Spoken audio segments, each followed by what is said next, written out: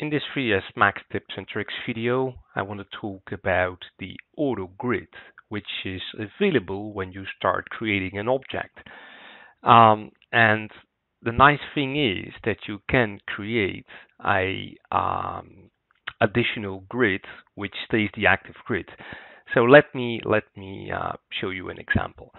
So if I go into any kind of primitive light or shape, the auto grid options are available. That's not very interesting by default. Well, though, when you start hovering over any kind of particular face, this is what you get. So you will get a auto grid alignment.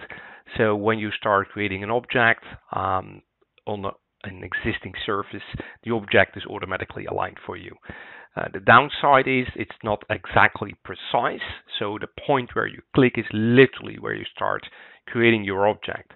The cool thing is with the Autogrid, when Autogrid is activated, and before you use your first left mouse click, if you hold down the Alt key on your keyboard, besides creating the new object, you're also creating a new grid which stays active. So when I create a new object, I'm still creating on that particular grid. So this was how we started in 3ds Max more than 20 years ago by creating some construction planes. A grid is a helper object, so the grid itself is still available as an object in the helper section of 3ds Max.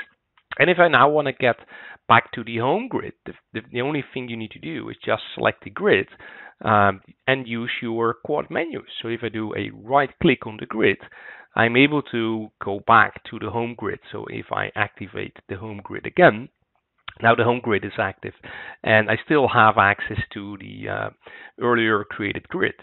So if I do this again, if I go into a cylinder, I'm going to activate Autogrid. I'm going to hold the Alt key on my keyboard again, and I'm creating a new grid object.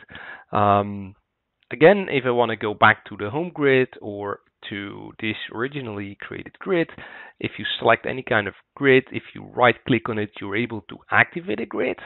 So now this grid is back active again. So if I create an object, I'm creating back on that grid. And if I want to go back to the home grid, just select any grid, use your quad menus and activate the home grid, and you're back. And again, grid is a helper object, and it might help you when you start constructing your elements in your 3ds Max scene.